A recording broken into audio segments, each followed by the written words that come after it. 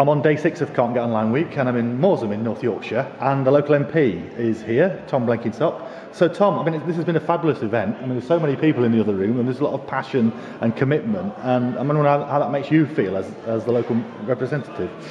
I'm really proud of Moorsham and its people. I think the community spirit of the village has been demonstrated, and I think any sort of project like this, which people are sort of quite ambitious for, and I think if they act collectively can achieve, shows that if you haven't got the essential seeds of community organising anyway, these types of potential programmes might struggle. But fortunately in Moorsham, because you've got a good community atmosphere, people do genuinely talk to each other and resolve other issues as well. The broadband issue for the village might be a subject that can easily resolve with collective action.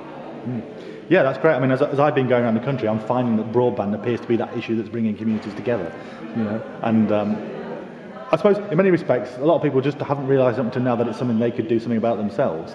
But if you sort of give them that knowledge that there are other people who are doing this and are achieving things, then that can give them a little bit of spur to get off their backsides and work together on stuff.